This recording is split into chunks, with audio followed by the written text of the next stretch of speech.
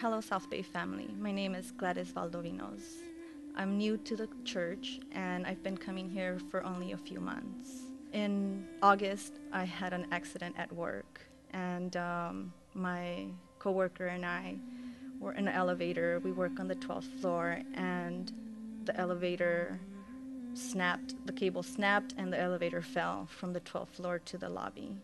It was very frightening and scary, and I thought, well, that's it. This is how I'm gonna go. But thank God, the elevator must have, some safety mechanism must have kicked in because the elevator didn't hit the floor that hard.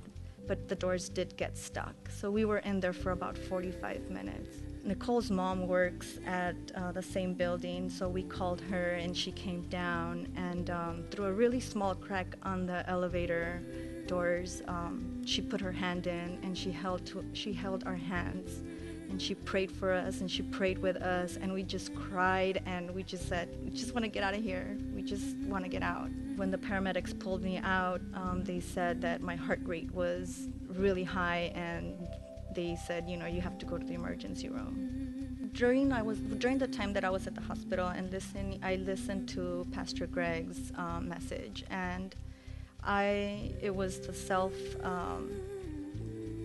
feeding the message, and it was just calming, and I think that was the most safe that I felt, and I thought, you know, I'm gonna be okay.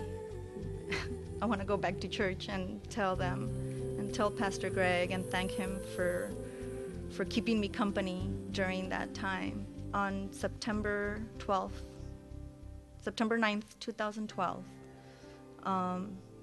Pastor Gary asked the question, and he prayed for everyone that wanted to welcome God into their hearts.